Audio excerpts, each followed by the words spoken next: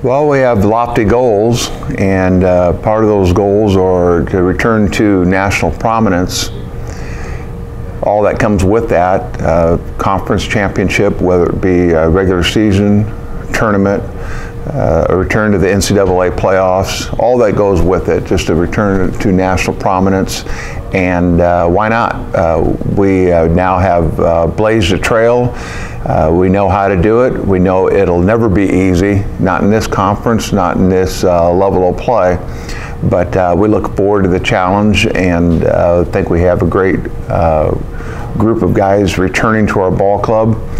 Just need to replace a couple key pitchers. A couple key pitchers will have to step up in their place, and then I expect to have a successful campaign. And I never want to limit it to one or two players. You always want to have just a humongous, large contingent of players that are contributing in that manner.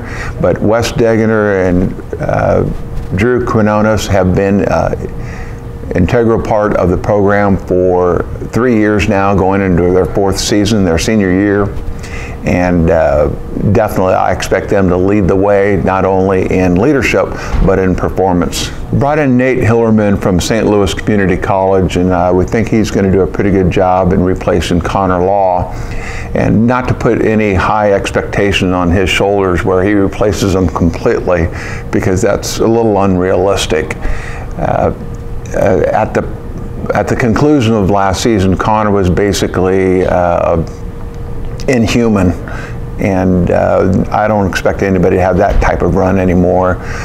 Just quality pitching performance out of Nathan, and we'll get quite a bit out of that. We expect him, at least we're going to go into the season with him being our closer, and but there's a host of other guys that have to complement him and his efforts, and whether it be Austin Muick, Tyler Kastmeyer is a pitcher that we're going to find a role for. He may start off in mid-relief. He's a newcomer, and a host of other guys as far as the pen.